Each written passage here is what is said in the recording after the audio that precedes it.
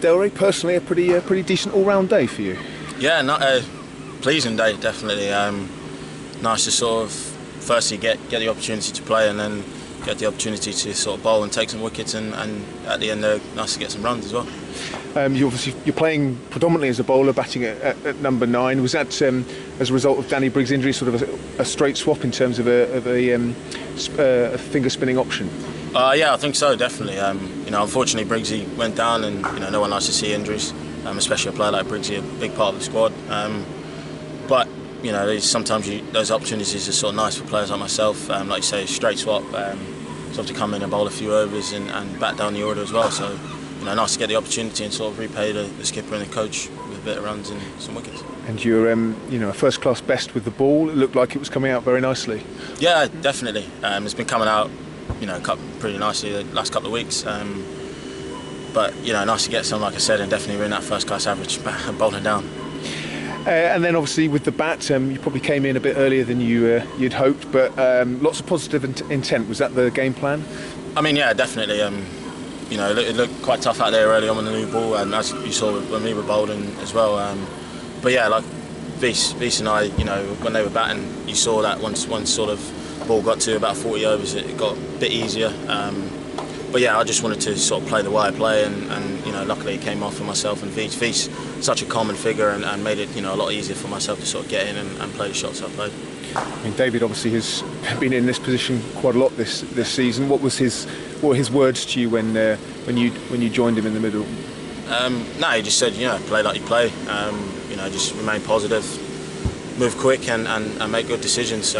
Yeah, no, he's played brilliantly all year, and it's nice to sort of have someone at the other end, sort of striking it like he was, and just rotating. And he just made it easier, like I said, for myself to sort of get in and play a few shots. Talking of your shots, shots all around the ground. I mean, that must be a big benefit when it comes to unsettling bowlers' rhythms and things like that. Is that something you consciously look to do to hit the ball into different areas?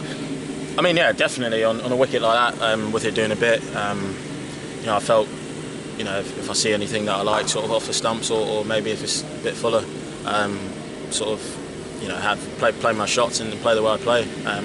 Like I said, it's nice that it came off. But yeah, I just feel on a wicket like that, you've got to be nice and positive, and if there's anything loose, just try and capitalise on it. And I guess even more satisfying in that, obviously we're still in a difficult position, but you've helped take us from a pretty tricky spot to somewhere where we're pretty close now to avoiding the follow-on and getting back into this game. Yeah, definitely. I mean, sort of when me and Davey came together, it was a long way off, and it probably wasn't something that was on my mind really. I was just looking to bat and just bat time, and also sort of get to the end of the day really, and just build a partnership with Davey. But it's nice that he sort of kicked on as well, and sort of we got to a position that is respectable again, and got us, like you said, back in the game. And the plan tomorrow, I guess, first things first, get past that follow-on, and then both you and Ollie are obviously very accomplished batsmen, and see how close we can get to their total. Yeah, definitely. I mean, just bat properly in the morning. Ollie's definitely more than capable of the bat. Obviously got a few first-class 50s and 100 against these boys as well, so I think that'll give them a lot of confidence, and yeah, hopefully, like you said, hopefully we can just kick on tomorrow and get another partnership and see where we go.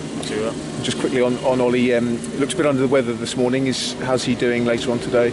Yeah, I think he might have been struggling a little bit, but you can't fault his efforts. He's been brilliant for us, the last couple of years, and he gets out there and does his thing. He's probably a bit unlucky in his first innings, but he's all good tonight, and I think tomorrow he'll be a lot better.